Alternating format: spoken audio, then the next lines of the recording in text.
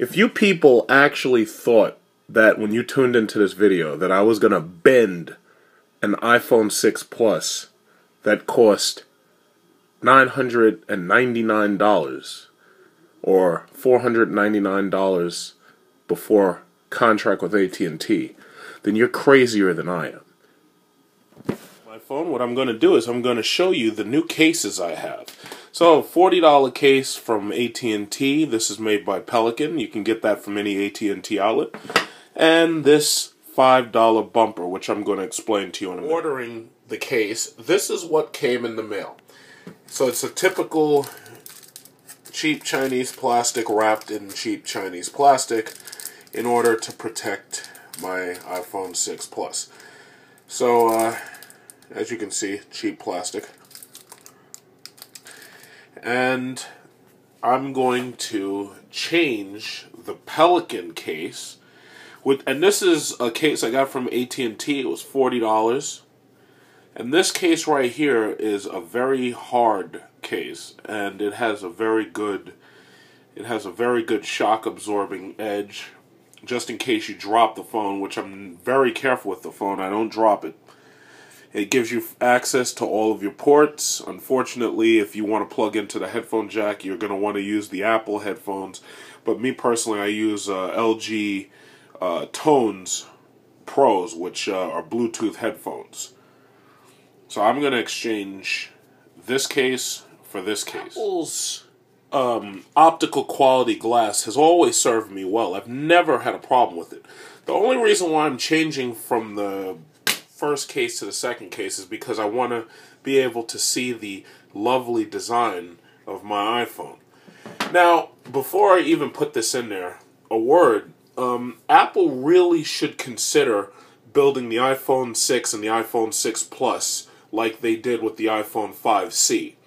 I really think that a polycarbonate back would make a lot of sense for this phone. Aluminum will bend quicker than polycarbonate.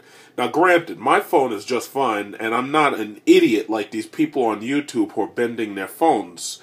And the way I see it, I think a polycarbonate option, such as if Apple were to do exactly what they did with the iPhone 5 and sell the iPhone 6C and the iPhone 6 just like this for the luxury buyer who really wants this metal and glass, I really don't think anybody would complain about it. Because the thing about it is, forget the bending. That's just something that happens to retards.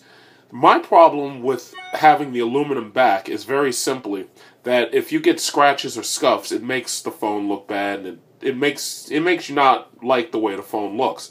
I've never had a problem with the optical quality glass. I keep my phone in my pants leg and I have it facing my body so that it can get cushion directly from my body.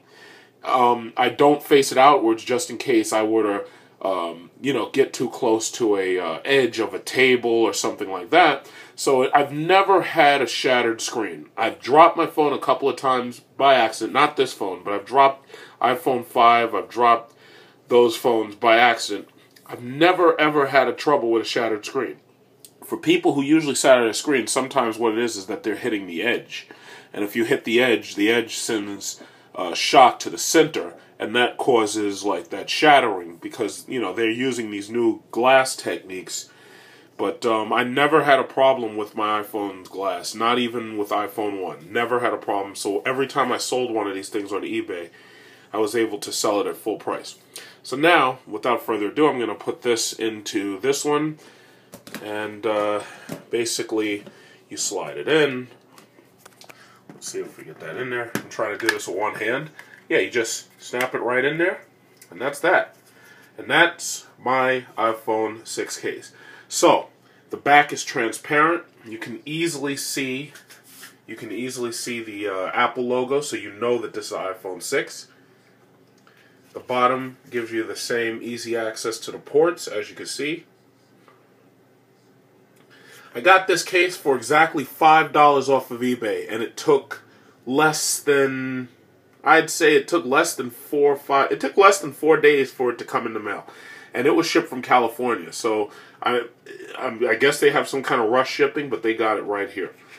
Now, access of the buttons is no problem. It's easy to access the buttons. It's easy to hit the covered sleep-wake button. No problem. And basically that's that. The only problem I had with this case, granted this is a far more rugged case, but the only problem I had with this case was reaching the buzzer button, reaching the mute button right here, the mute switch. I had a little trouble reaching the mute switch because it's so recessed. Other than that, I never had a problem. But this, here's another thing. I understand that they don't want to cover the cameras of these phones, because the problem is if you cover the camera with a translucent plastic, what you'll get is you'll get You'll get the flash interfering with the translucent cover.